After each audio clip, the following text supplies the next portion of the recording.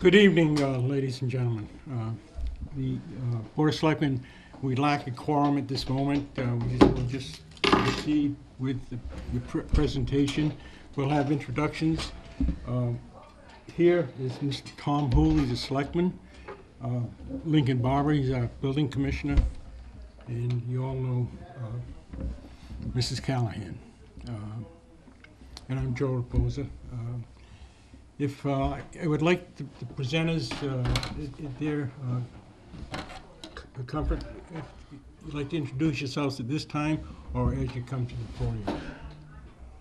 Yeah, I think it would be best if we have a lead off to begin the presentation, only because you're not all wired, so it's a little bit more difficult. I think Joe has done a really good job on opening up the fact that we're here with the Urban Land Institute this evening, who have been here all day today, but has done an awful lot of advance work. Hours of poring over documents and an actual briefing binder that the town put together. And so today was the here and now day for the town of Millville to look at two very important properties. This board in the past has brought it up as part of their ongoing agenda to try to come up with a game plan for not only the old town hall, but also property along the river that is deemed very important to the town and is the old site for the U.S. rubber mill. So we have a group of people here who I believe will walk us through the presentation that they've put together today. And we've been so fortunate to have their expertise, and it's been a very, I think, informative day, and hopefully the town will be able to gain some insight from all of your experiences, and perhaps you can also articulate all the different backgrounds that you're from. So I would invite, Malika, I can't see you. Yes, I think you're going to be the first person up, and you can explain to people what you're here to do for the town of Millville. Thank you for having us. My name is Monica Bowman. I am the Director of Policy for the Urban Land Institute, Boston, New England District Council. ULI, the Urban Land Institute, is a global nonprofit that focuses on the responsible use of land and the development of that land. We represent the New England District Council, which is just our nomenclature for a chapter. We leverage the thought leadership of our members to go into communities to fulfill our mission, which is the responsible use of land. We are here as a part of our TAP program, which is our technical assistance panels. We leverage our members to provide thought leadership around very challenging land use issues. And so our members are from a diversity of sectors in land use. They represent development, finance, planning, public sector, private sector, and they all come together to make sure we're able to fulfill our mission. So at this point, I want to bring up our members who led this process for us today, Jamie Simchek and Ronnie Slami. Thank you, Monica.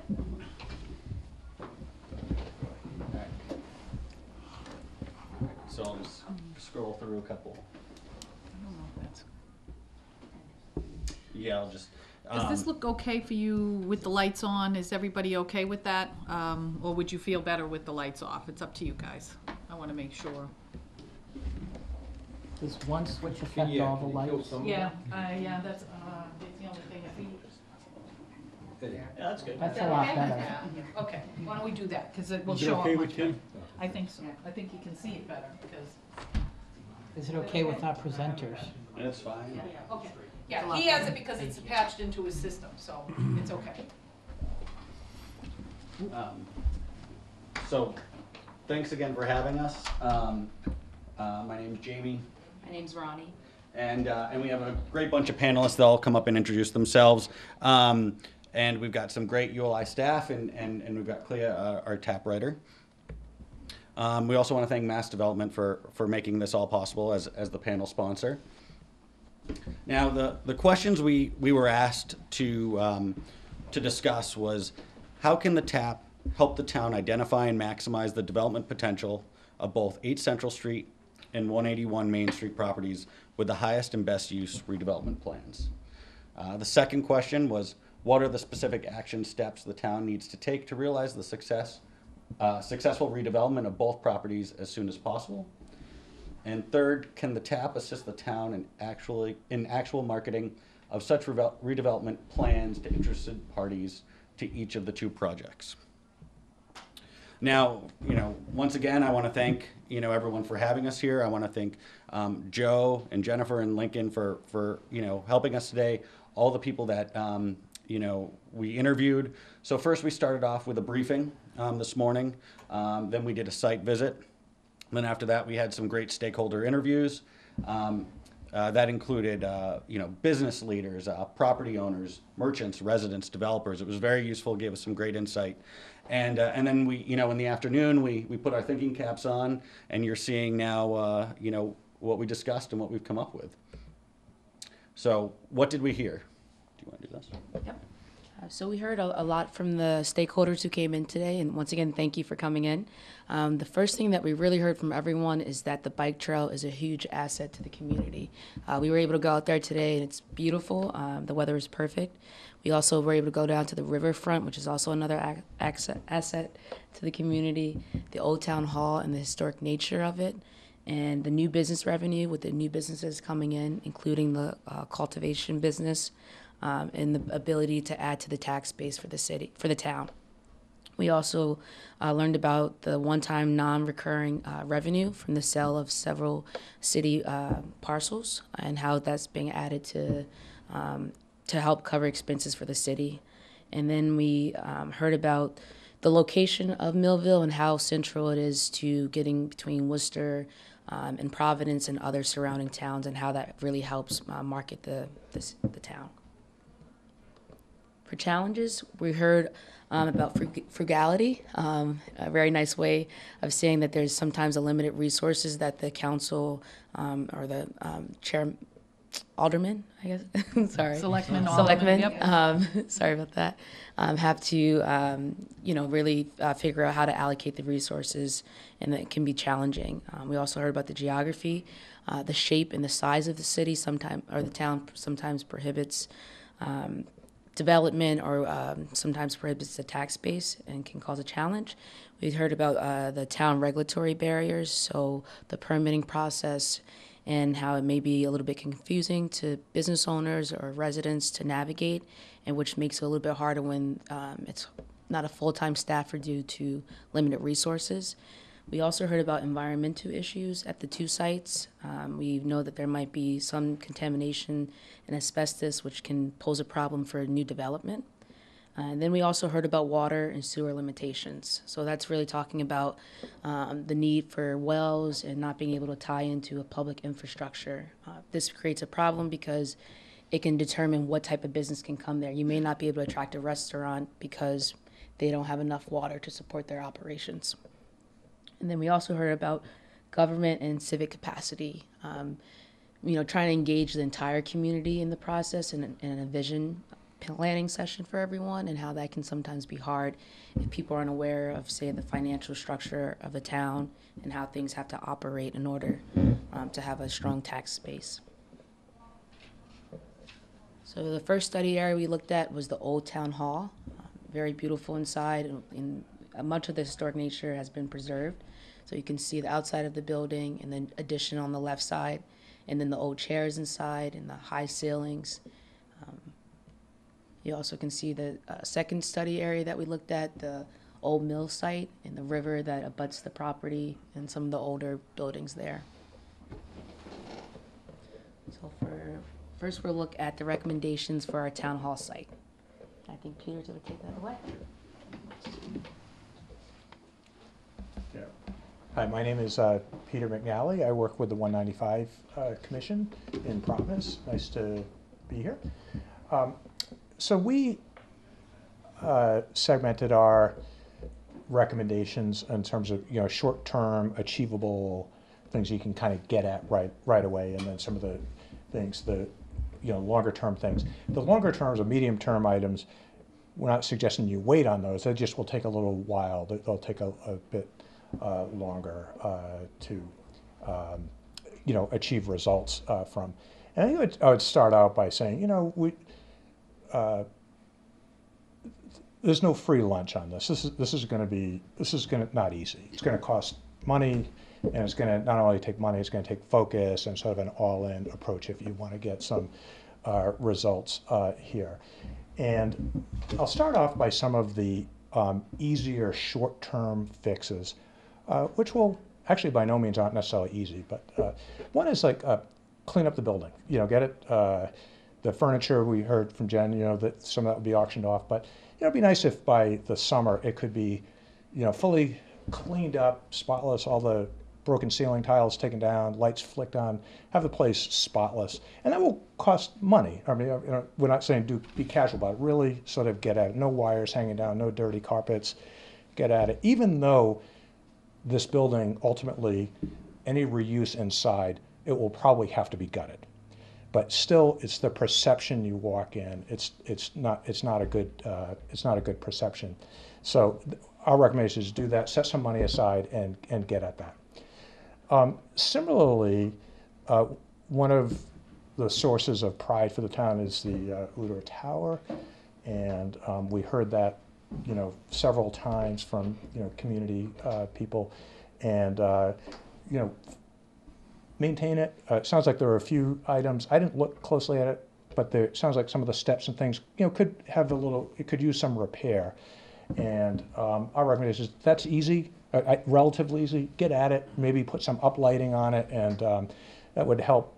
One of the things we heard from other people is the town pride, and so we think that would be an easy thing that you'd immediately reap some benefits. And similarly, the river, one of the greatest assets of the town, is you know, it's overgrown with saplings and whatnot. So, you know, right on the riverbanks here by the side of the police station, you know, get a landscaper in there, get the trees and the saplings cut down and get that cleaned up. It might be some good curb appeal and bang for that. And it's costs money, but it's relatively easy to do. You could do it this year if you wanted to. Not gonna be game changing, but it's something we think. Longer term, and we recommend starting immediately, is, you know, get some funding together and look at a feasibility to redevelop the building. And we say feasibility, we're going to talk a little bit about some of the options that you have for the building. But to the extent it gets redeveloped, there's, you know, as Ronnie mentioned, there's water and sewer. We've got to understand there are limitations there. It's not necessarily a problem, but there are limitations. So you might not be able to put a restaurant there. I don't know that a restaurant would be a great use of that, but if it were, which is important to understand that, and getting some outside help, understanding zoning, you know, code analysis, water, sewer, environmental concerns, and get a handle on the cost. I think any redevelopment of that building, whether it's housing or commercial, or just to prepare, you know, be ready for shock and awe. It will be a lot to redevelop that building. The other is on the medium term, and arguably you could do this more short term, is, you know, pop up opportunities that link the bike trail to the other site and here. You know, pop up can be food trucks, it could be beer garden, it could be some retail camps. Those are things actually you could do now. It requires effort and sometimes requires money, but it's not a lot of money, and you could do that and it would sort of get some buzz going, and it would allow for some experimentation to sort of see what is desirable, what works. And I will say, I'll share an experience that we've had. Again, I work in Providence on the 195 land, and some of our issues are very different places. We're sort of in a city. This is a more rural community. But where the 195 land is it's really, people don't like me saying it, but it's an urban frontier. It's a fair amount of derelict land. And the state and federal government spent $650 million sort of knocking down an old highway. And I think some people thought, well, miraculously, buildings are just going to sort of sprout up. And it's not that way. And so what we did on the pop-up side, this is a minor thing, again, not game-changing, but we ran an RFP process to have some food service, food trucks, and some placemaking activity.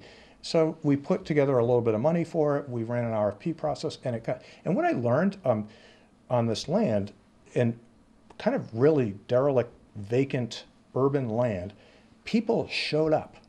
We do something every Friday night from April through end of October. We have food service.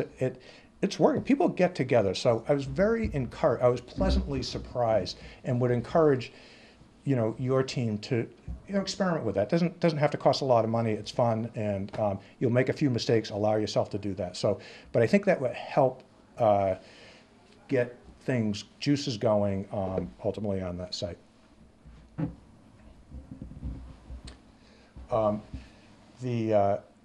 We evaluated what we thought were your options. In some ways, it's easier to sort of know what you can't do there, but here are some things that you might be able to do.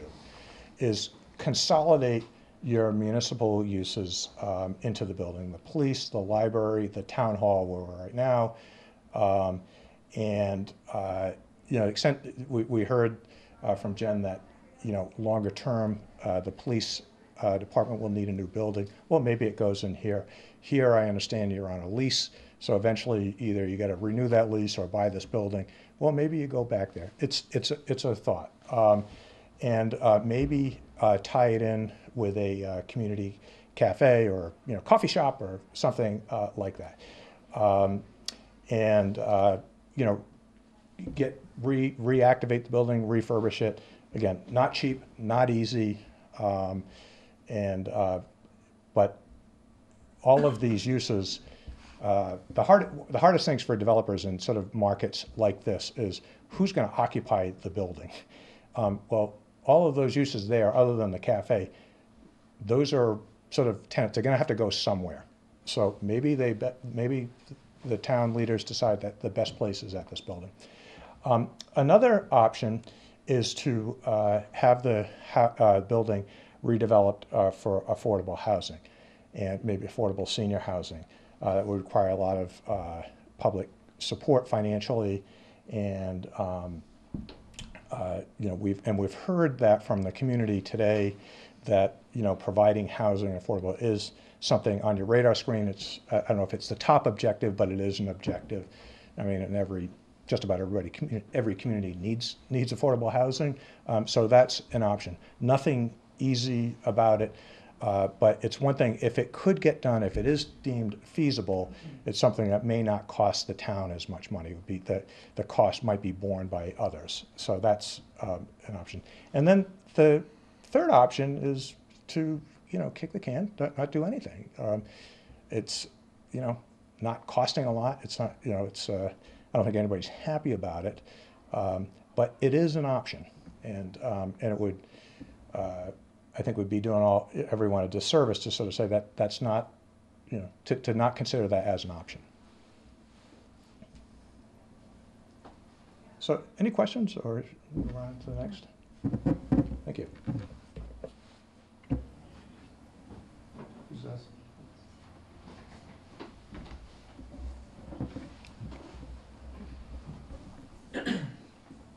Good evening. My name is Paul Lag. I'm the town planner for the town of Eastham out on the Cape. And just as a quick aside, I have the benefit of being on both sides of this process as a panel member.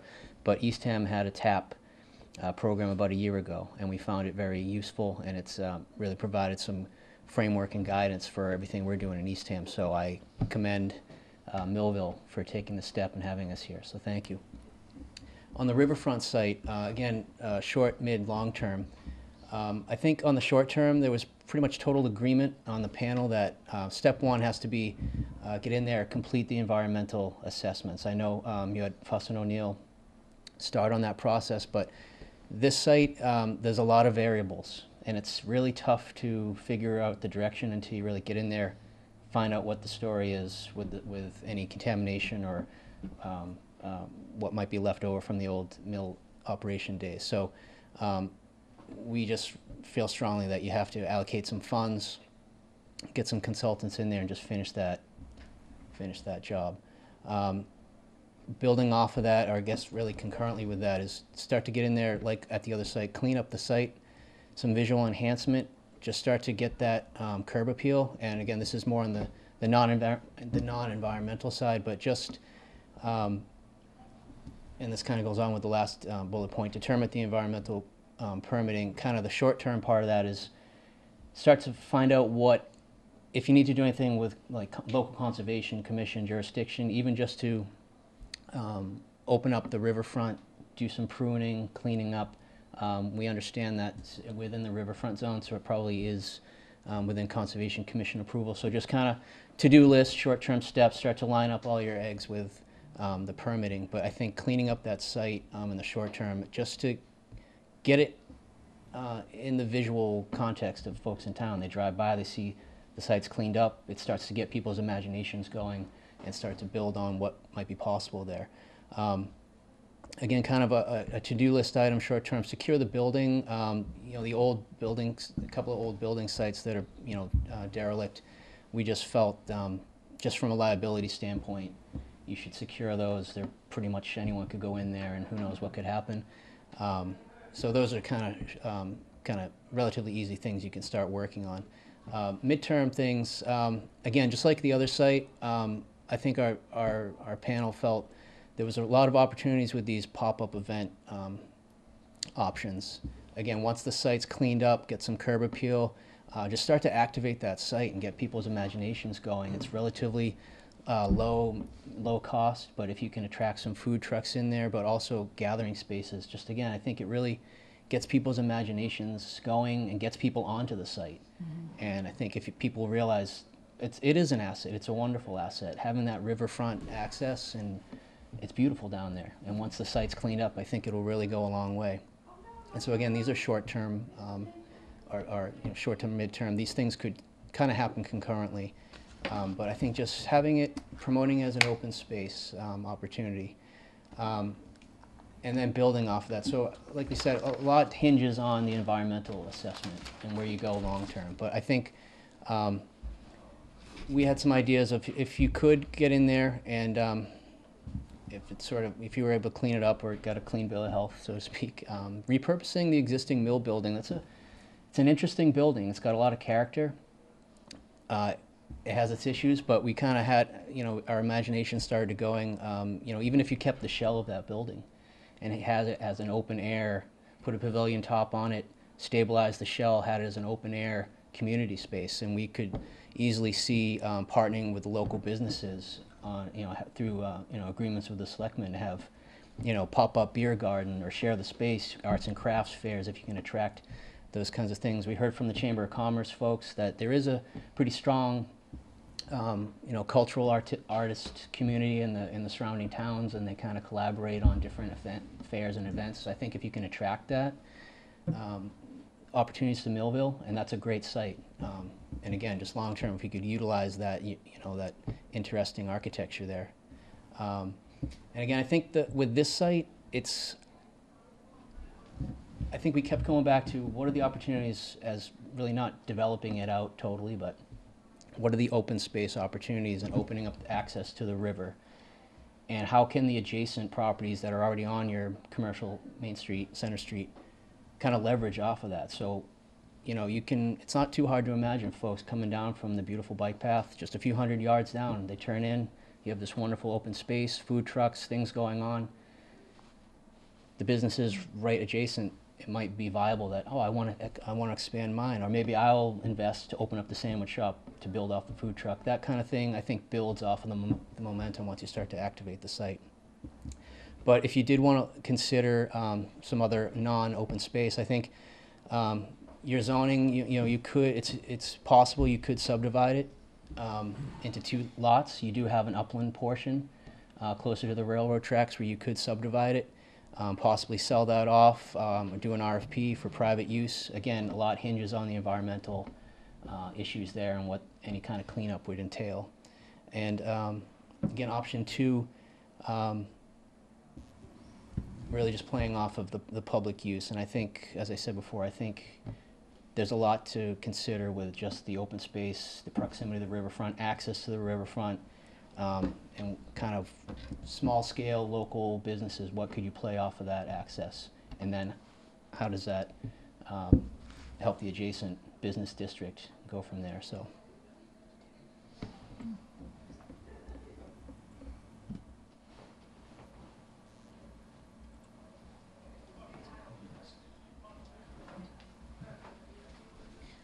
So for the action steps, Jamie had a great way to phrase this earlier, which was when we think of the next steps to get into a development project, it would be great for the town to think of the project, the town as the developer or the possible looking for investors. So we wanted to take it back and say, okay, you have this opportunity. How does the town go out and find people that they think that would fit their vision and help with the economic development? So the first thing we wanted to recommend is to explore interlocal community development circuit rider. That's someone that will be able to understand the town's issues more so from a real estate perspective. I think the town of Millville has a great staff already, and we heard that today from the different stakeholders, that there's a lot of collaboration within the town and also some of the nearby communities. But having this interlocal person would help look at the real estate specifically and understand how do you leverage that? How do you sell parcels off so you're maximizing your return? How do you, redevelop in a way that's going to maximize your tax base? So this person could be potentially shared with the region, so Uxbridge or Mendon above, and also help save the town money. And also, once again, bring all the town's staffers together in a way that maximizes everyone's skill set. The next thing would be to obtain resources for civic capacity building. We heard today from some of the stakeholders that I think it was called Proposition 2 that was voted down, and part of that they believed was because there was a misunderstanding of what it actually entailed and the understanding that taxes were needed to support some of the city's needs. So we think with the civic capacity building, this will be able to engage all the town residents and have a more effective conversation around the needs of the town and how do you plan to best provide that. We think that you can look at various sources in the area and on the state level for technical assistance. So once again, the town doesn't necessarily have to pay for this resource.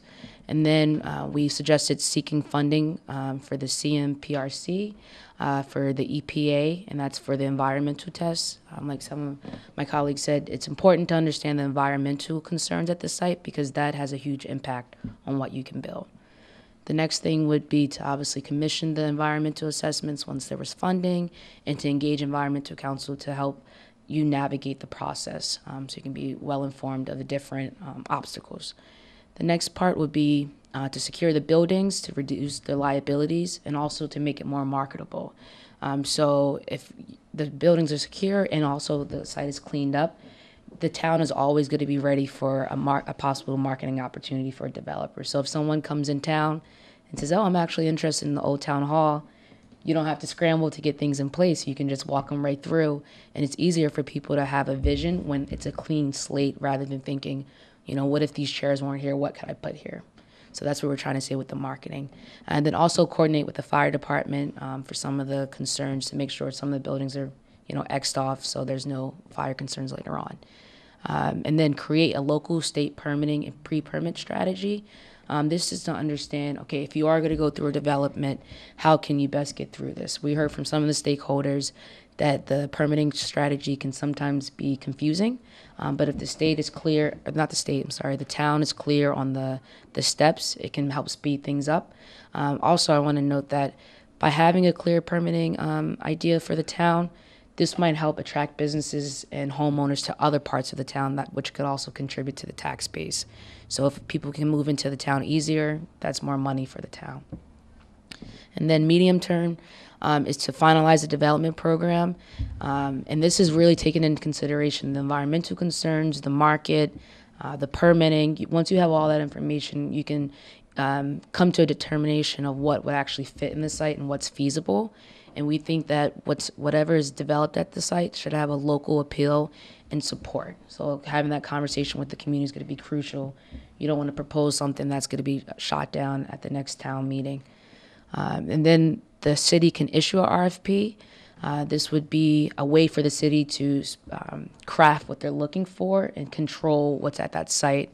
And also guide developers so that they have an idea. With the clear scope in the RFP, you'll more likely get more developers because they know exactly what you're looking for. And then as you're issuing the RFP and waiting for responses, just to continue that placemaking at the site, these pop-up sites and activation with like lawn activities or the beer gardens are a great way to sell the site inadvertently. So if someone's at the site and they're like, wow, there's a beer garden here, I could actually have a company here, and it might click into them. So that would be a great opportunity. And then once the site is decided on what you want to go there and you have a developer in mind, we suggest wrapping up with a phase 2 of community engagement, just to make sure everyone's on board with the final vision and the town's aware of the resources that are needed. So that's, what staffing do you need? Are there resources for funding the development? Is the town able to apply on a state level for funding to help match the development needs? So it all would be helpful. And then marketing and placemaking is our third question. Hi, Hi I'm there. Lauren, and I'm with a communications firm up in Boston. So we looked back at some of the media coverage on Melville, a lot of which most recently is about the rejection of the rise in the taxes. So, I would just say from the get-go, don't underestimate the power of media and media coverage, and kind of evaluate what reporters have written and who they've spoken to in the town, and is there an opportunity to get a list of residents who would more so advocate for the benefits of raising the taxes, and you could do some sort of like letters to the editors or op-eds. There's a pretty meaty article in the Boston Globe, which is obviously a well-read publication with a lot of reach, and there's opportunities to tell positive stories about Melville, like even just a story that students from Blackstone, I think it was, built this school. Like, how can you further publicize that? And then building this narrative and communications plan around a branded slogan, like Melville on the Move was referenced in one of the more positive articles, and building social media around that, as well as a website. And then I'm not sure if you're on Twitter, Instagram, or Facebook, but really trying to get a picture of, are your residents there? And if they're not, can we use that to our advantage and encourage them to use it? So as it links to the pop-ups, is there a hashtag and a way to show people, and even in the surrounding communities, what Melville's all about? And then to that point, and we'll get more into the pop-ups, I know we already mentioned them, but kind of assessing what's most popular and using social media as a tool to do that. So when you are in that RFI process, you kind of have those bullet points that are like, these many people attended this and that, and there's real data behind it. Okay. And I'll turn it over. Excellent. So it's Jeffrey Morrison Logan with VHB. It's actually exciting to be back, having presented to the board, I think a month or two ago, when we had our initial findings about what I call a lot of the physical constraints of these two pieces of land, which are really wonderful assets that the town has here. And knowing that you're like many other small communities trying to pivot from these assets and turn them into great opportunities for your community is really challenging. So it's exciting to see the next steps start to get articulated tonight. So a little bit deeper dive onto some of these kind of placemaking opportunities here. We mentioned a lot about this idea of activating the downtown, not waiting for the bricks and mortar to come. What are the things that you can do in the short term so that your community and perhaps the region can start to think of this as a place to go, building upon what's already here today. So what are the purposeful things that you're doing to almost rebrand, reposition your downtown to be the go-to place? So things like, the social media connections and building that social network, for example. The idea of understanding your community infrastructure through getting people to start talking about this place, talking about what the future of your riverfront's going to be and your former town hall site. Get the excitement going and plan for some things like we have in the photos here, where it might be a small food truck event. And even if it only has 1 or 2 food trucks, for example, the idea that I'm going to go to the heart of your downtown, your community, I'm going to have an activity, and guess what? This is just phase 1 of what's going to come later. Help us define what that phase 2 should look like to get that momentum going. So other ideas here, what these pop-up events could be. There's a lot of great examples throughout the Commonwealth about where other communities have looked at, like things like beer gardens, food truck rodeos that have grown over time, doing arts festivals, community festivals, having your school as such a great resource, and the tech part of the school industry, and celebrating those local success stories, I think, is quite important. And the idea that helping navigate, so things like simple signage to the downtown to tell people what you're going to see, connecting it back up to the trail, for example, in the seasonal use of that trail, for example. All of those things, I think, will help you start to build momentum around this as a place to go. As we're working through this as a team, this idea of just starting to visualize some of these improvements and where they would go. And if you think about your physical infrastructure here, this very simple diagram at the top has some of your roadway infrastructure, the tracks that we have to come across Central Street as it comes down, up and down in the middle of the drawing there. Obviously the blue with the river, and the lighter blue where your bike trail is today. This idea that these places are not so far apart from each other. And understanding things like, number one, putting something like a food truck or some information up at the trailhead there and driving traffic towards your downtown and having more activities and getting people used to going to the heart of your downtown as you come off the trail would be a very important thing.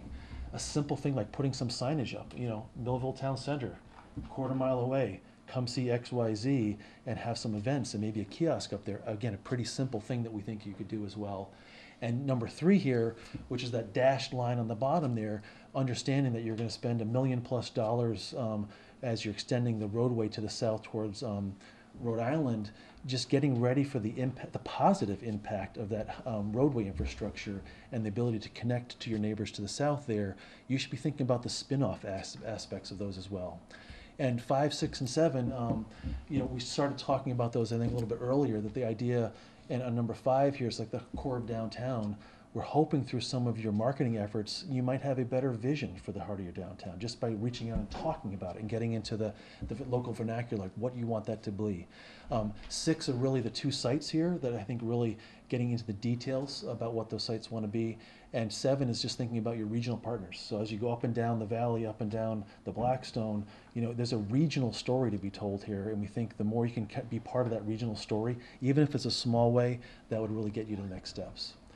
The last one here that's really more targeted, I think, to credit to the town and to your partners and the prior consultants that have worked on a lot of this great effort that led up to today's workshop.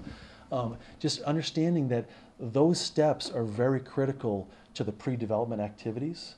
So when you go to reach out to the development community, knowing that you've done a lot of this research, some of the environmental work, hopefully you'll have done the phase 2 work, some of the site constraints work, that information is very valuable when you're going out and asking the development community, please come invest here. Tell us why. Here's what we know about this site. Take away some of that mystery. I think that would be really helpful to them and understanding how you can leverage that. So we can imagine as part of your outreach, maybe some website information, putting those as available resources as you're getting out there so that when you go out and you make this request from people to say, are you really have any interest in these sites, you can use that material to your advantage. And then you can also let the development community come back to you and say, like, well, now that I understand it, here's the things that we think you need to do to get that site further ready. Really use it as a tool. That's what these are meant to be. And recognize, lastly, at the bullet here, there's a lot of great organizations that are out there, that those networks exist throughout the Commonwealth, throughout New England and beyond. Getting familiar with those organizations and the networks that they have to be able to do a far reach into those developers in that community, you might find that there's developers that really want to be investing in communities like yours. So know where those are and how to get networked out to them as well. So with that, we'll go on to the funding sources. Who's up for this one? Claire, is that you? This one, yes, thank you.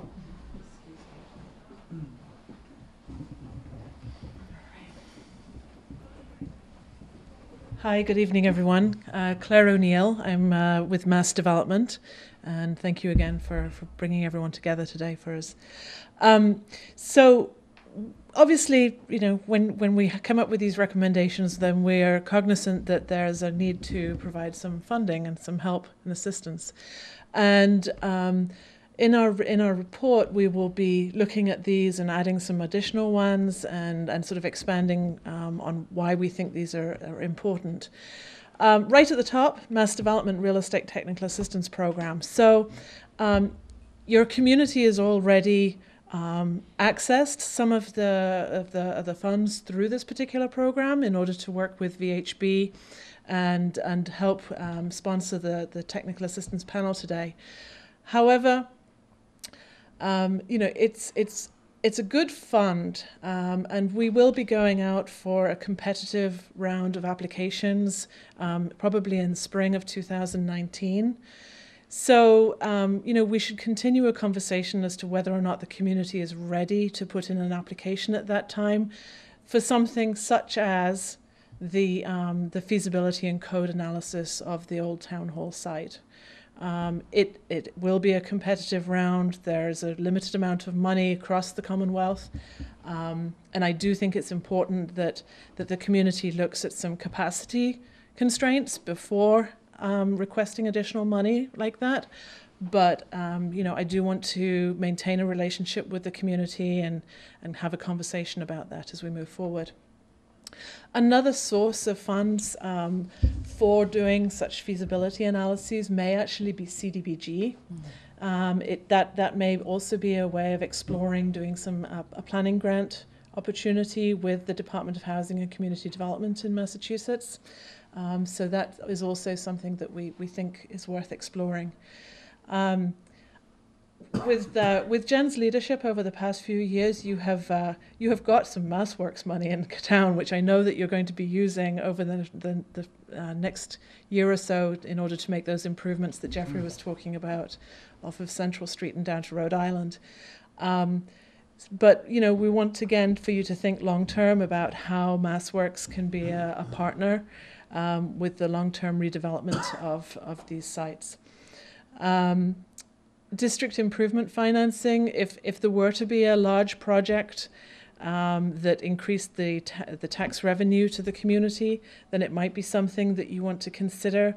It's quite a complicated process, but what it does is it allows you to capture future tax revenue, in order to make infrastructure improvements today.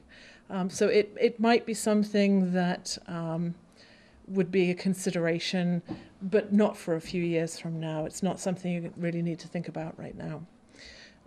One thing we talked about today was how communities leverage a program called the Community Preservation Act.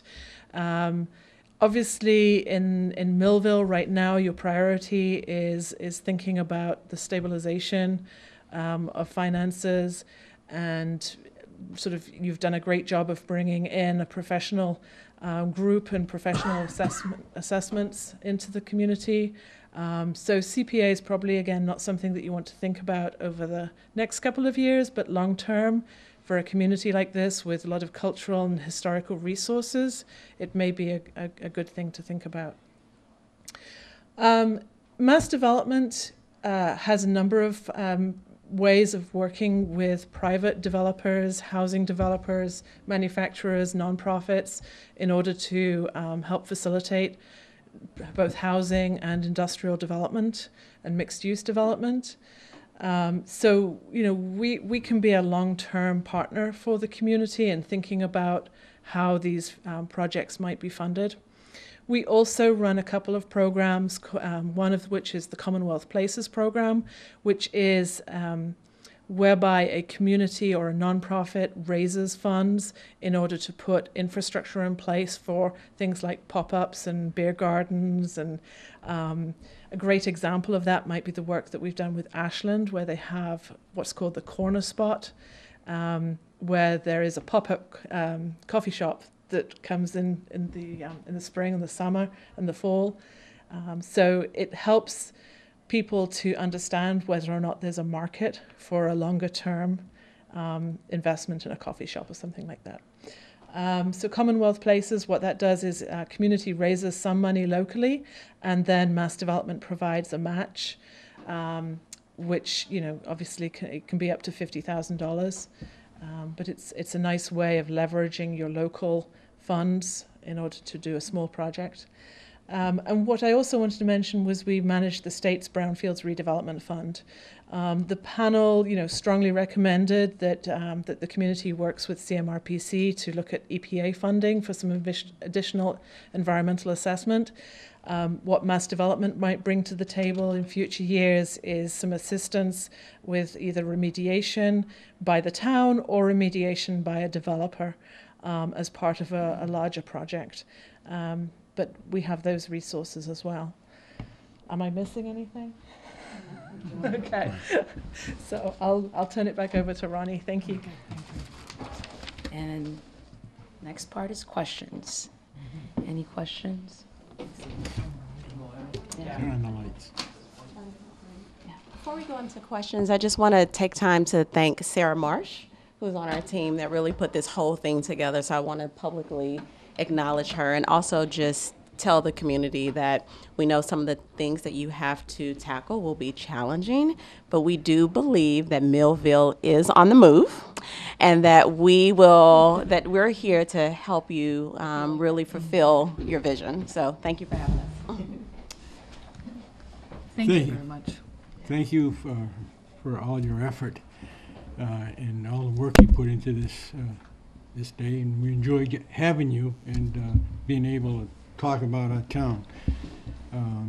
It's a little overwhelming at this moment in that we're still in a financial crunch. We're working to get out of it, and what we do need is some strong planning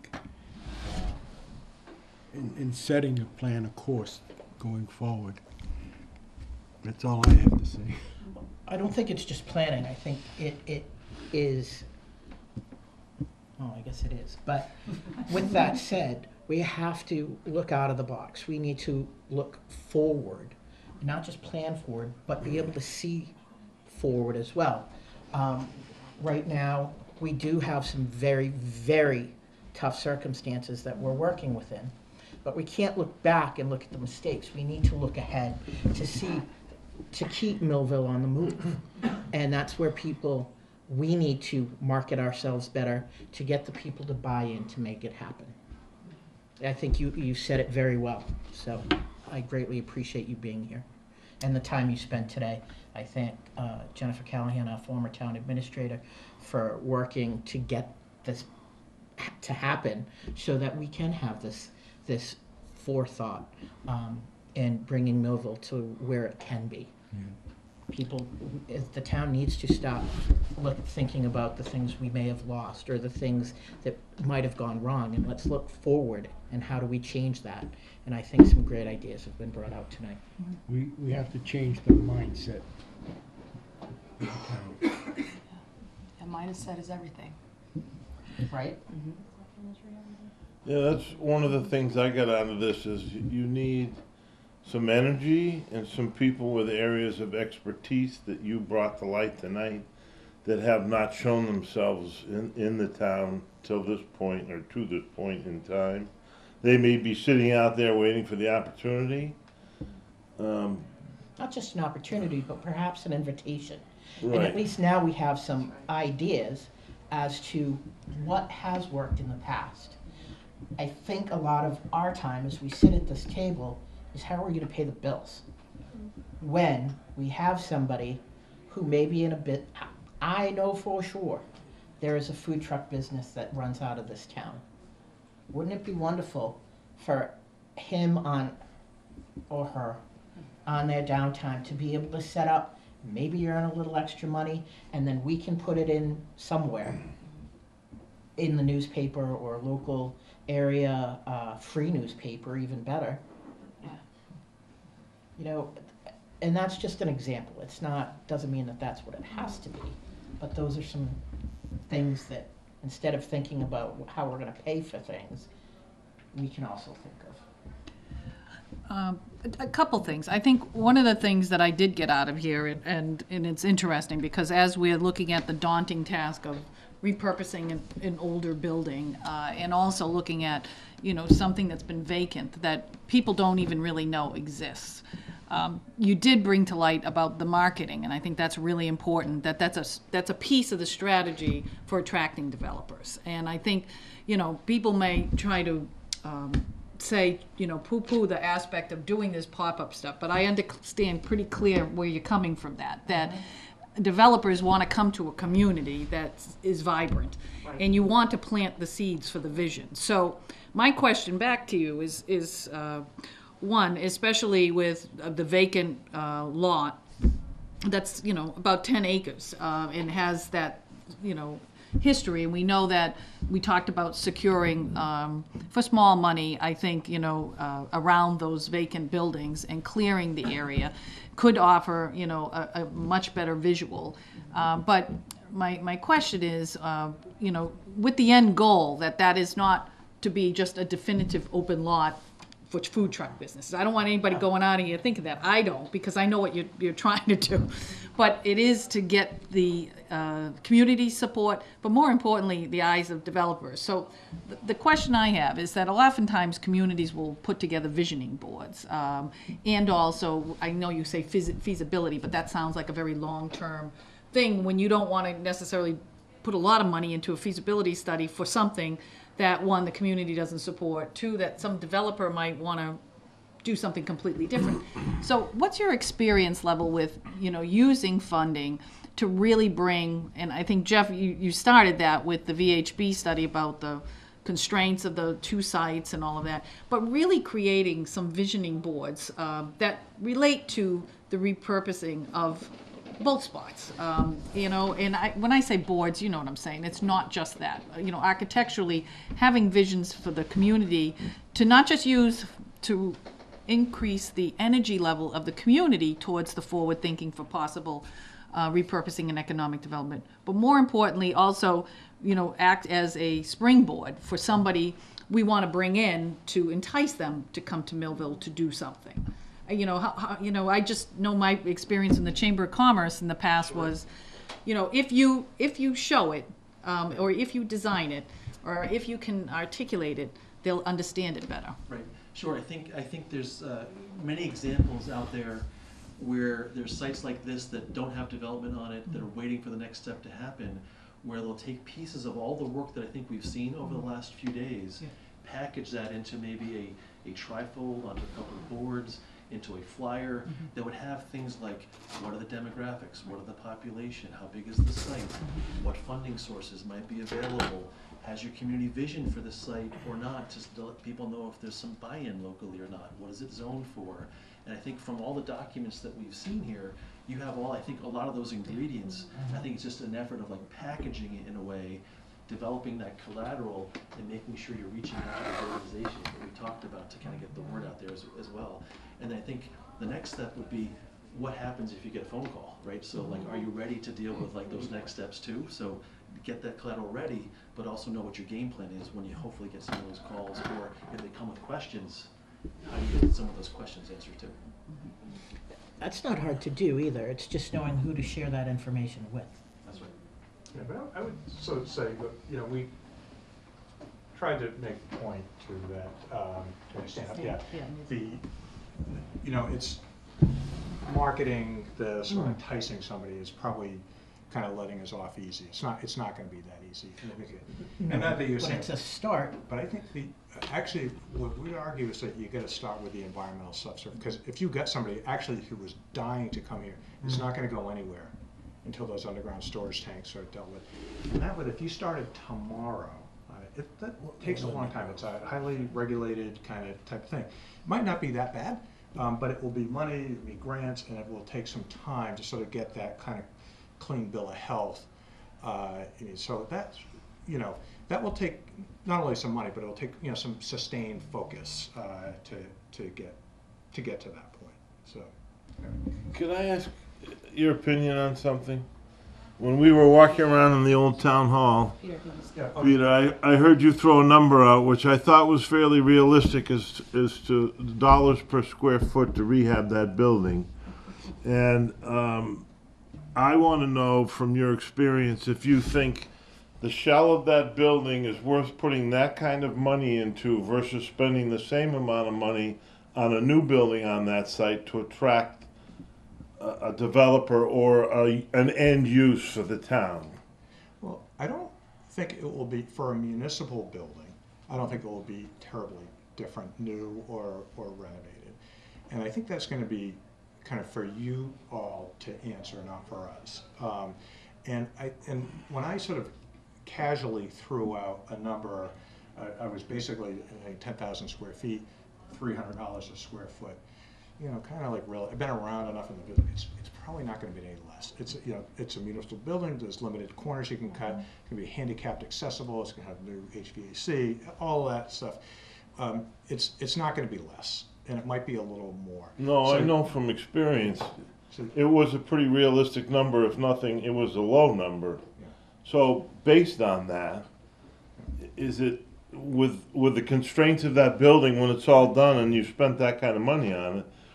In your opinion, would we be better off, or at least considering the option of demolishing the building and spending the leftover on something that's more adaptable to multiple uses or an individual development plan? Well, and I'm not trying to be elusive answering your question, but I actually do think it's for you guys to answer. And I would encourage you to study any and all options. And that's, you know, we're trying to do.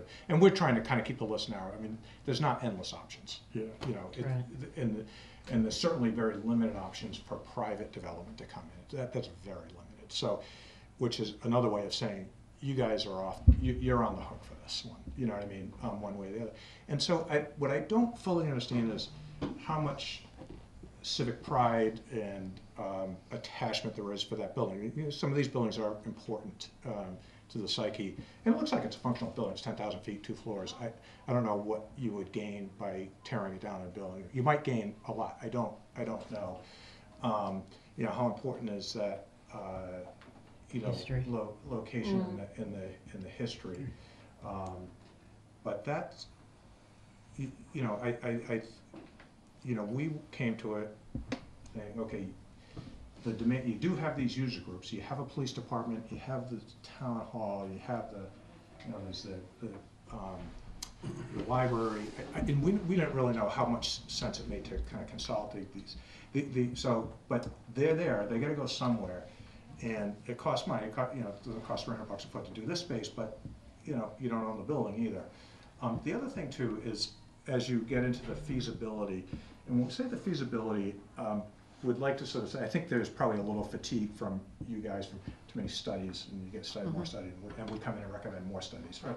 But when we were using the term feasibility, we're actually sort of getting it to the next level, like, okay, what can you do and what can't you do? So we can talk about a restaurant up there if we thought that was a good idea and you thought it was a good idea and there was demand for it, but we find out that the septic can't handle it. Well, there's no point in doing that, right?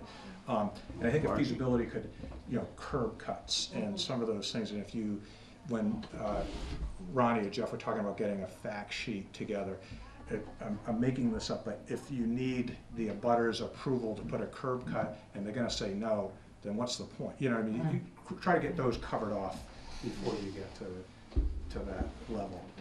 So. Yeah. And to follow up that, it's kind of like you have to know everything that you're working with. So you have to know what the environmental conditions are, what the permitting constraints are, historic, how much will it cost to renovate the old building. Once you get that number, then you can go, you know, is it better to renovate or to demolish and start over? You also need to know, can you demolish based on the historical significance of it? You might be forced to work with that building because you have to. So you kind of have to know, and that's what we're saying within the feasibility study. There's a lot there that we just can't give you an answer. But once you can get all the information in front of you, also the market demand, that will help you come to the final like development scenarios. And that's why we think the person, the inner community circuit person will be great helping with that to understand all of the real estate impacts of it and the environmental concerns, water, sewage, funding. I'm sure that's not the answer you wanted, but that's... No, it's better to be upfront than not. I also want to just encourage you to give yourself permission to have a win. And we're talking about some really heavy circumstances as it relates to the repositioning of these two properties. However, you know, the committee was very intentional about talking about other ways that you can access them, particularly the old town hall site. And so while I understand that you brought us here to really focus in on the repositioning of these two properties, you know, don't take for granted the other things that we recommended, because it will boost the morality of your board. the community that's here if they can see something moving. So we try to make sure that the recommendations that we gave you were very action oriented because, you know, we saw the studies, we read them, and quite frankly, we're not telling you new information, but rather trying to position you to be able to take action on the extensive information that you have already. So I just want to really emphasize that please give yourself permission to have a both and approach to this. And I think it would position you to be successful in your endeavors. Any of the town residents here, Ken or Jerry or Mrs. Just one Finn? question. We've done a study. We've looked at the building, the old town hall. We've got what now is probably, 2 or 3 years ago. We know what it's gonna cost. It was about $4 million. And I'm sure that hasn't gone down since 2 years ago. And it was just out of the question for the budget of, at that time, $5.5 million. We've got some issues with that building that go well beyond whether it even could be repaired. There's some things in that building with burnt superstructure. There's some pillars that have actually moved off the foundation. The building is actually sagging this way. It's got some, we didn't get kicked out of there because it was in good shape. That building is in dire straits. And it's concerning because it eventually we had to get people out of there because of the safety reason. So I don't know if that, and I like your answer, I think it needs to get knocked down. Because if it's not, it's gonna fall into the police station. We did a plumb line from the roof, we dropped it down, and we were like, what? 6 inches. 6 inches off and plumb. 1 3/4 on the police station side, 3.5 inches on the 122 So we've got side. some concerns, that whole thing is starting to sag this way. Oh, it's Going on good. like this. They did that a long time ago. Yeah. It's coming off its pillars, right? The actual, they Well, at slid some off. point, there's broken masonry joints in there. So we've got some, and I'm not trying to discourage this, I'm just saying, I almost think it's better to knock it down. Because it would take an enormous, we'd take the entire roof off to be able to fix the burnt structure that's up there. It almost doesn't make sense, okay? But I guess my overriding question is, I just want to let you know about, we've done some of those things. The other question I've really got is, where are we without sewer and water in town? I mean, to me, it almost seems like that's and I understand the environmental impact, absolutely, that's gotta happen first, or else all bets are off. If you're 21E and you find out that you are just loaded with all kinds of chemicals, what are you gonna do with it? But the idea is, if we don't get bring water or sewer in, what are we gonna do in town? What is the town going to accomplish? If I was to take that building and repurpose it and put in, senior housing, how are we gonna do that? We don't have any water, we don't have any sewer. It can be done. I understand, I understand. The question is just, for the cost of the project, do you have the ability in the market to finance all that infrastructure? And if not, how do you fill that gap? But you would not be the first community to take on, say, a multifamily reuse of a building like that. Excuse me, sorry. Thanks. Too old to stand up. You wouldn't be the first community in Massachusetts to take a piece of municipal property, try to do a multifamily reuse of it where there's no water and sewer. I mean, it has been done. But I would say this, if I'm a developer and I'm looking for an opportunity in a region to do housing or a commercial project in 3 different places, why would if I can go to a place that has its infrastructure, its construction ready, versus one that's not, I think you have a competitive weakness. I think that's the issue. Oh, absolutely. Not that something is inherently infeasible, but rather your ability to compete is weakened. Right. So if that is the case, I would ask the question, how important would you folks feel that bringing water and sewer into the main center of town would help in the reconstruction of businesses and the advent of bringing people into town? So we can do some of the things. I love the ideas you're talking about. I think it's great. I think the river's a tremendous asset that we could take advantage of and maybe do some hydro things off it or something. But without sewer water, we're really kind of hands are tied behind our back. I hear you. I don't feel that I have enough information to give you a definitive answer. I don't know that it's a deal breaker, but I think it's an impediment. So there That's are the best answer I can give you. Okay, Bill, I'm sure we might be on the same line, but I was gonna go, I'll let you speak first, because you haven't had that opportunity. The thing is that you may not have considered is that you really have some pretty intense uses there already. So you have the school, you have the police, you have a couple of apartments. If you say you're gonna raise those, or, at some point you're gonna raise part of them, you still have that capacity, whatever waste treatment facility you're using for the school, you could, or the town hall, you could use it for a new use. So that was one of the feasibility issues we suggest you look at is, where are you getting your water from now to service the existing units, and then what are your options? So you could put in like a restaurant, presumably, maybe a pretty big restaurant, using that capacity. Well, Mendon doesn't have sewer or water. And then you have this huge new motor vehicle complex, Imperial Motors. I don't know how many, He's got plenty of this, so. got plenty of money, but they don't have sewer and water there. And there's a restaurant and a number of other things at that site. Galliford's and the zoo. And I also I think, think you can make money. yeah, right, I think you can make money in that market. you'll do it. Then all of a sudden, the lack of infrastructure or the limitations of infrastructure means something very different. That's, I think, the question that's hard to wrestle with here. So, and I think there's another piece of it, is that we think of sewer in its traditional form, that it's coming already, there's a treatment facility, even if it's in another town, like, Blackstone, and that, you want to link something, and we know it's going to be millions of dollars to try to link it to where you want it. Even in the community that I live, they had a big school addition that they wanted to do, and they didn't have sewer, but they have hundreds and hundreds of students. And they had to decide to put their own on-site package treatment facility. I don't necessarily think that in terms of the old town hall, because the old town hall does have a functioning septic system, and it has worked for many years with a lot of variety of influxes of the number of people going in and out of that building.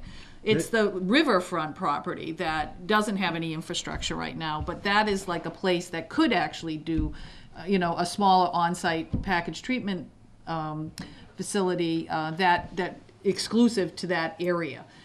That's something that hasn't been looked at in terms of a feasibility study. We just keep saying, well, we don't have water or sewer, but that's something that's not out of the question. But it's a key issue that needs to be It does, addressed, and right. Because the question is just, if I'm gonna do a project, it's gonna cost a certain amount to do it. And then in this market, this is what I can expect to take in. Right. Do I have a gap? So that's where the town comes in, though. So if the town has the land and wants to attract and can go after money that is there for doing, sewer rate relief stuff, we have not done that. We're just constantly looking at people's, tight tanks in town and stuff like that. I think that is a possibility to really explore. What would that cost? And could But the town? that's why we're saying the Yep. feasibility study Sure. is really just terribly important. One of the things we talked about too for the town hall site, because there is existing infrastructure there to support that building, is if you want to try to preserve that in some way, I think an obvious thing to look at is something like multifamily housing, which you could then leverage low-income housing tax credits, because that's been done in Massachusetts. The ability to, that closes a gap in a development pro forma. And so it gives you some housing, it gives you a reuse of the building, it helps to save the building. If the building can be saved, I'm not commenting right now on the structural issues with the building, but let's say that you can save it, but there's a gap, then if you're not going to go back there for municipal purposes, that's kind of an obvious consideration, would be redeveloping it for housing. That has been done. To be able to pair low-income housing tax credits with historic tax credits, that's being done in Southbridge right now. So, these are kind of options that are available, but what I think you really need, and the thing I kept thinking the whole time I was listening to all the conversation today, was you guys need internal capacity to pull this together. And it's not only a town administrator, it's not only a town planner, it's a community development practitioner, it's somebody who kind of knows the real estate way to pull these things together. And I think that's where that circuit rider recommendation was coming from. You're a really small town, so for you to have a community development person full-time doesn't really make sense, but you have communities around you that could, And you're already doing wonderful things with interlocal agreements, so to be able to build on that experience and say, we've all got issues in our communities that are sort of market-driven or market-constrained, that are bigger than us. How do we get that kind of expertise in our communities in a way that's going to be efficient for us? I think that's something you need to look at. No, I think that's actually excellent, because some of the best things that have happened in this town, especially in the last 2.5 years, have required the town to actually bring in experts from the Right. outside. Yeah, Because sure. we didn't have that internal capacity. And it's led to us doing a lot of things that we never would even thought of or achieved. And then also leveraging the existing, talent that we do have in town and energizing that. And so, that step of, getting a person who can help us with those next steps, it's, in the financial constraints, it's hard to think about that. But at the same time, it was hard to think about how are we going to do, technology infrastructure in this town? How are we going to actually look at some of the things that we've tackled head on through the great technical assistance, including stuff like this today? And that's something that we, despite the financial constraints, that we're in the process of doing. So I think that's an excellent, way to visualize, again, another technical expert that can help the town do that, because it requires a lot of work. I mean, when you're But on-site right. or, somewhat Somewhere, on-site right. presence, it's having the person to do the task. I do a lot of planning work. I'm actually come from the community development background, so it's near and dear to me. But I think one of the things that's kind of sad for a town like yours is you're doing all this planning work and you're trying to get somewhere, but just having the people, the capacity, I keep calling it capacity, the human capacity to get the job done, that's where things hit the wall. That's, I think, the thing that you really have got to look at here is how do you fill that gap? If you can fill that gap, a lot of these other gaps, in one way or another, will be filled. Perhaps beyond ways that we can envision in this room tonight. So I think that's good. Just thinking, I don't know if changing either the charge of the groups that maybe already exist and spreading the wealth, or... One of the things that the board did do early in our infancy of starting to work with CMRPC in particular was that we started conceiving of a community development block grant in the future. And we had voted as a board to actually establish a community development committee, to look at this. The thing is that, of course, there were a lot of other things that happened, and we needed to focus our grant energy on things that were going to be very meaningful to this town in making this huge transition over here, including the infrastructure that you talked about, a technological infrastructure from, enhancing our website, and that's actually very close to being completed.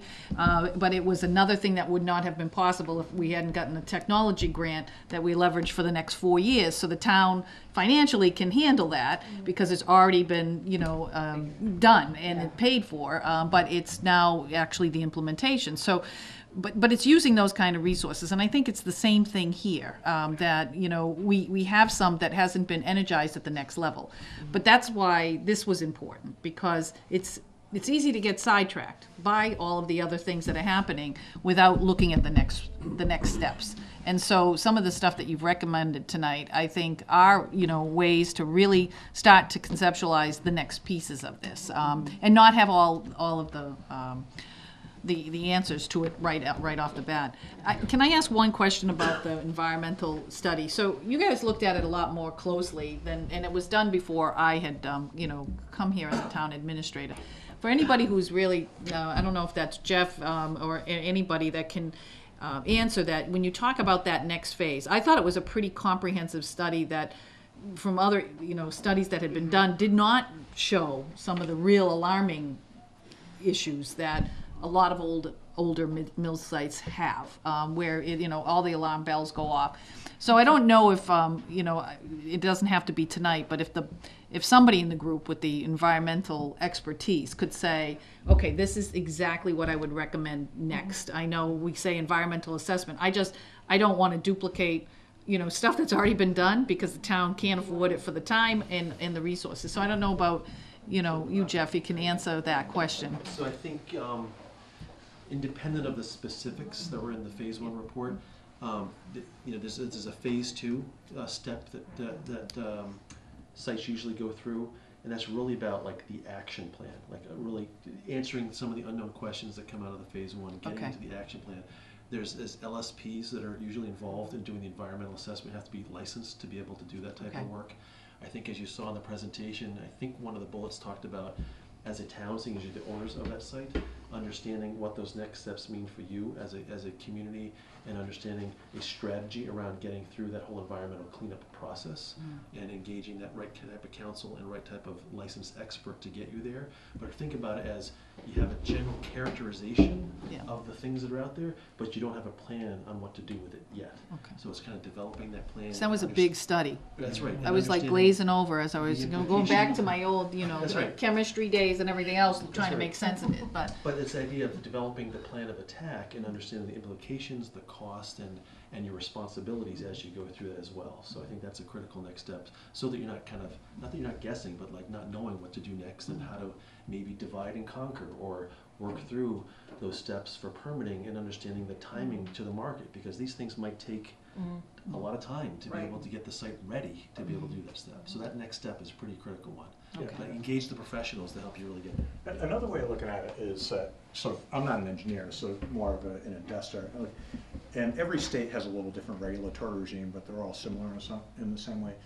And what you want is regulatory closure, right? Okay. And I just sort of skipped down to page 19 of the Fuss and O'Neill report, underground storage tanks, talk to people at the fire department. Usually fire departments regulate underground storage tanks, right?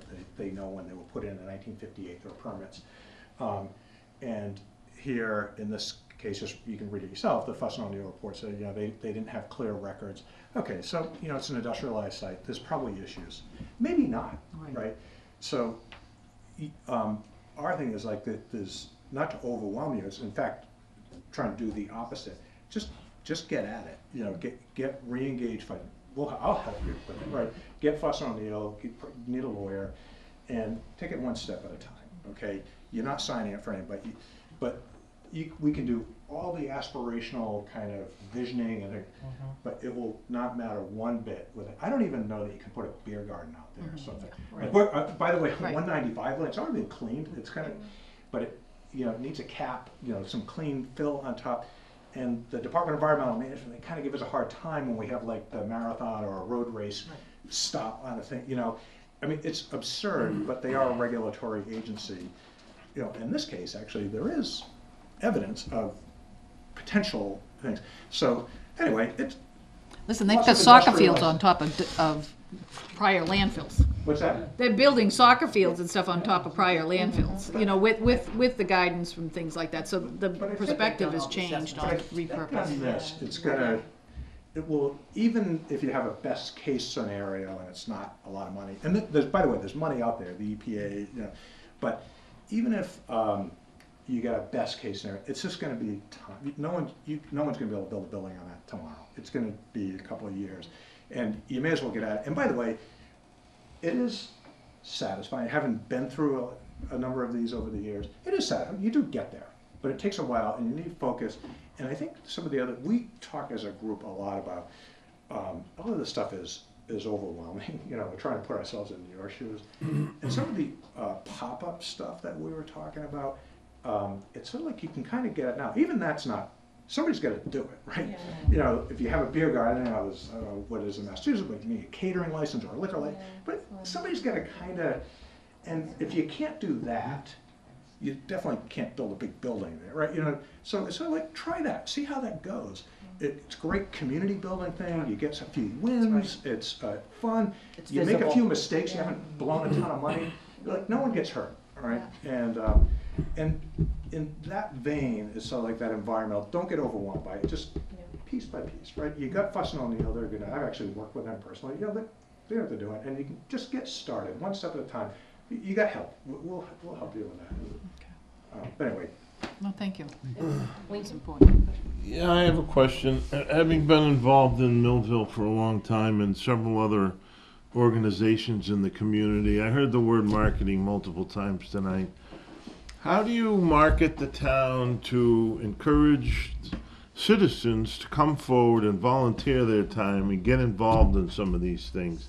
That's one of the most difficult things to do, is engage people in the community, get them off the couch and down here to participate. And the more that do, the more that seem to want to come in. But it's a very tough road today with people's lifestyles. Well, I think one of the most simple ways to go about it is obviously social media, which there's no cost behind it, but you do need someone dedicated to monitoring it and uploading the content and spreading the word, and building a follower base. But if there's an event, it's pretty simple. It's just like uploading a photo with a caption, with a clear direction and call to action, getting people to opt in. Like, you know, Melville residents, post your favorite photo from the bike trail and we'll feature it on our Instagram. Just things like that. And then other towns are seeing what you're doing. It's like, real estate's also a very visual industry, so the more you can encourage those images on Facebook, Instagram, Twitter, I would say that's the easiest, like most simple fix and a quick fix to go about it.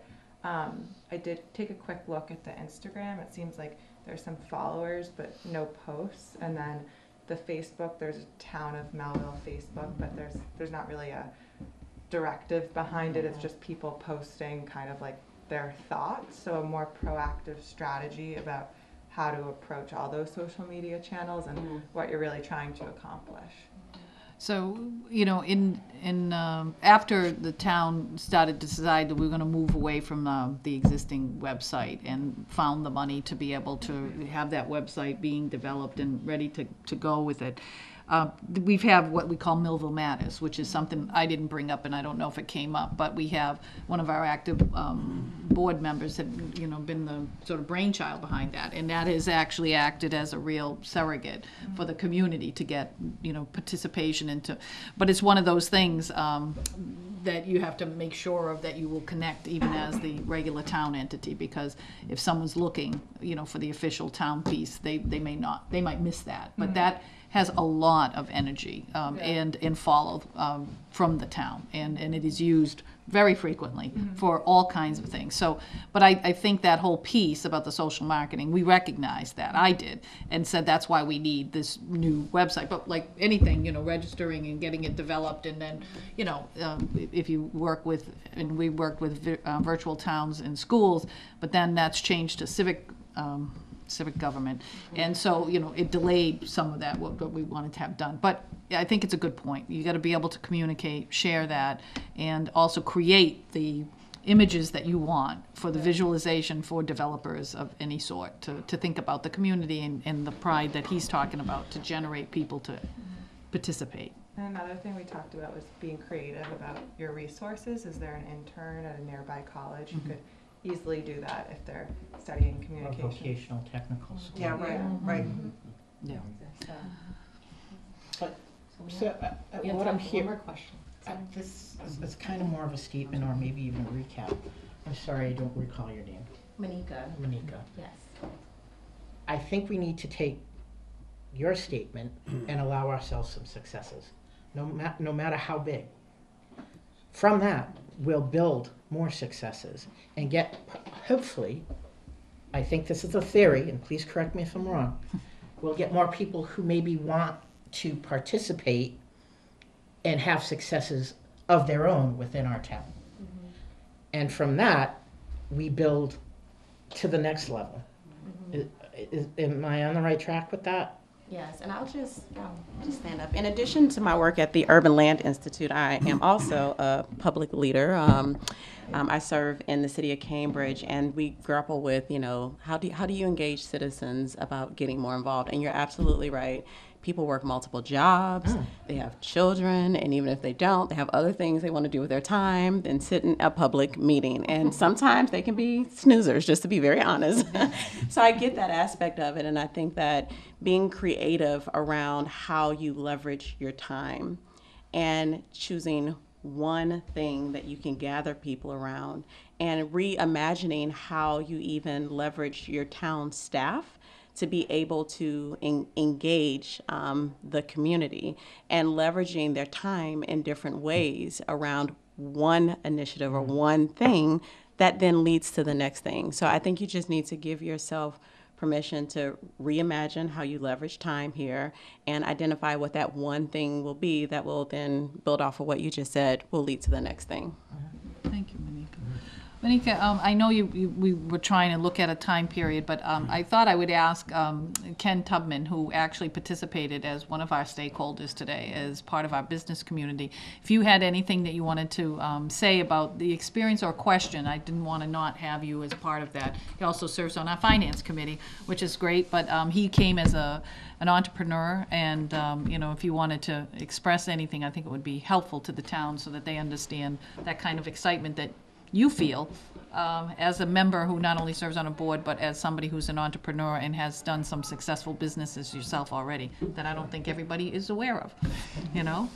Sure, well, thanks for everybody coming today. I thought this was great, and I thought it opened up a great dialogue. He wants you to come to the mic, I'm sorry. Thank you, Tim. I didn't even hear him. The man behind the door, pay all attention to him because he knows what to do. So yeah, no, this was a great dialogue today, and I only got to sit through just that hour earlier today with the kind of stakeholder meeting. Some of the things that I kind of heard today, and I think it was Jeffrey that asked the question, is what is our identity for the town? And I thought that was a great question of what is it that we want to be known for, because that kind of defines what steps and actions that we do take. So that was one huge takeaway for me.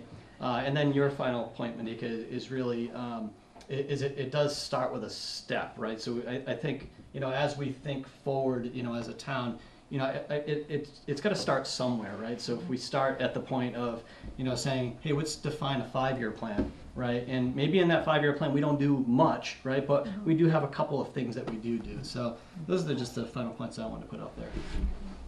Thank you. Right, and I think some of the action steps you did give us and some of the other follow-up is no different than how we got here today. Yeah. So, it's not like the town hasn't been active and the board hasn't really wanted to be active, because you wouldn't be here today for us if we hadn't already started that process. Mm-hmm. The municipal building relocation committee got us here to this building. Mm-hmm. To no cost to the taxpayers. So think about that. The town can be resourceful, sometimes to the point where people just think these things are happening. Yeah. And some people will say, "Oh, we don't have money for that," and I'm like, we're not actually on the hook for some of this stuff, because the town has been very forward thinking and putting the next action step. So this is part of our next action step. We knew that we needed that next bit of really good technical experience and insight and some ideas that were fresh about both sites. And again, it's easy just to drive by the old town hall and also the other property where people don't even know it exists and not even thinking about it, because you just, well, that's the old town hall. But you got to get to that next step, and that's why you're here today. So I want to say thank you. I don't know if there's any other questions, but I did tell Monica we would try to keep it. Some people have some long commutes. You've been here since very early in the morning. You've been on the Millville Senior Van. You've been around town. You've seen some great things, and I think you provided us with something great. And I don't know, Joe, if you want to give some closing as the chairman of the board. Well, I really appreciate the professionalism of your group. It's right on, spot on, as I would say, and I really, really thank you for all your effort, in all coming together and giving us a little boost up to the next level. Thank you. And I would be remiss, one last thing, that if we didn't also, I know Hillary Carney is not here today as town planner. She's actually been participating remotely, but it is no easy task to prepare for these people. I just want the public to know. There is a very, I think, intense process to get you guys here, and I thank Claire O'Neill for being part of that. Monica and Sarah Marsh for inspiring us to be able to put this document together, not only to help inform you, but to consolidate what we do know. And that was important information. We couldn't have done it without our town planner, who, again, is in a very limited capacity and has done some great work. So I think that's really important to recognize, along with people like Lincoln and everybody everybody else who has contributed, to making the information we provided to you today, hopefully as informative as it was. It's been very informative. We want to, as a team, want to say thank you guys for having us. Thank you for allowing us to come in today. Jen and Hillary, thank you for organizing all this. Joe, thank you for touring us today and showing us around and helping us with food and setup. And thank you to the board and Lincoln for having us and your input. Thank you to the stakeholders who came out this morning and for the residents. We've really enjoyed ourselves today. And I want to say a very big thank you to all of our panelists who woke up probably around 5 or 6 a.m. today to get here. We really thank you guys. You don't get paid to do this, so we really appreciate this. On behalf of ULI, I'll say that too. We really hope that you guys like our recommendations and it helps you guys get a little bit further to your vision and goals. And we're going to be watching from Boston and probably coming back down for some of the food festivals. So we wish you good luck. Thank you. Thank you. All right.